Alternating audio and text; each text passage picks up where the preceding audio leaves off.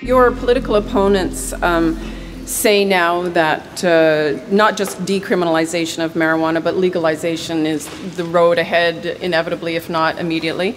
And you are governing and campaigning as the law and order guy, yet you brought up Rob Ford, the crack-smoking former mayor of Toronto, Doug Ford, who's admitted to smoking marijuana. Doug Ford's organizing a rally for you Saturday. So what's up with that? I think our position on these issues is very well known, and the support we've had from those individuals for our party is long-standing. I have a follow-up question to my colleague Tonda. You didn't quite answer her question. You are coming out here with a platform that is tough on crime.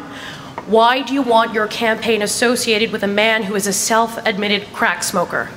Once again, you know, our position on these issues are very clear. I'm not going to cast those kind of judgments. Our platform is very clear, and the support of that family for our party is long-standing and well-known.